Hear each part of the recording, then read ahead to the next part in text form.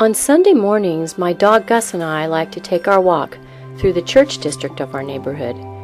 It has a variety of denominations, from the fundamentalist to the New Age.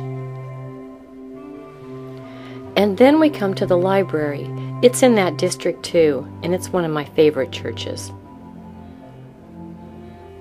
The other one is very large and has no walls. Trees maybe, but no walls. We mosey through the library breezeway, sometimes stopping to sit on one of the outdoor pews. It's nice to just sit a while and listen to the hymns of early morning solitude. There are pews in the church without walls as well.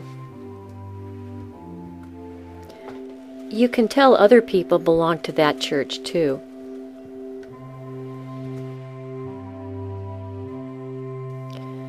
To me, the library is truly a holy edifice, even though it lacks stained glass windows and has a different kind of steeple.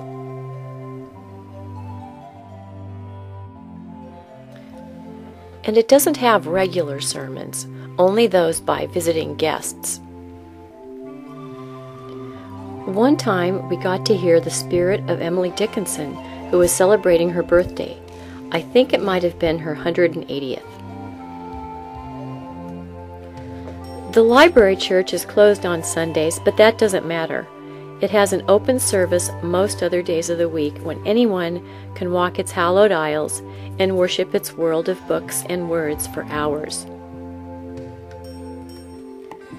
A world of infinite ideas and information, beliefs and opinions, questions and answers, even inspiration and encouragement. It's a big world inside this church. And the world of the church without walls is truly vast.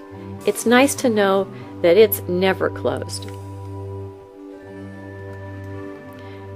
You can always depend on finding some kind of inspiration there.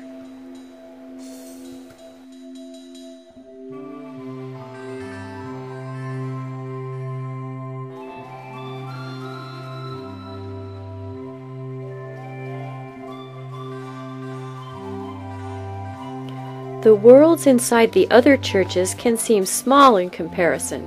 I think it might be because they are worlds with only one book. A book with a finite number of words that are studied and dissected and interpreted over and over and over again, all for the purpose, it seems, of being distilled down to just one word. I'm not sure exactly what that word is, but I think it must be a very good one. Still, I just prefer a variety of words, and there's really no better place for that than the library.